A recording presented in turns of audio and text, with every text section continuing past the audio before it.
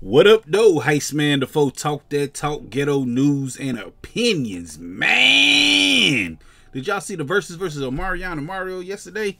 Well, last night, everybody seen it, man. A few people seen it. Everybody talking about the same thing that happened on that, though, man. Omarion brought some watermelon. Look at this, man. Not only did he started eating it out. Yum, yum, yum, yum, yum, yum, yum, yum. I don't know why he brought that watermelon to the stage, why he brought it up there for.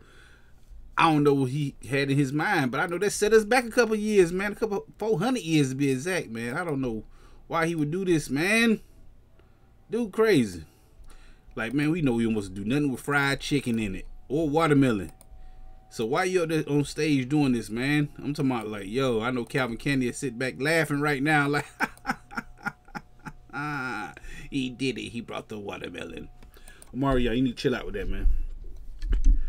You set us back 400 years, man. You cannot do that.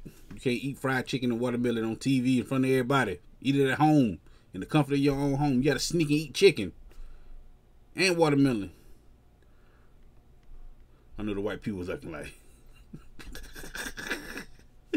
got him.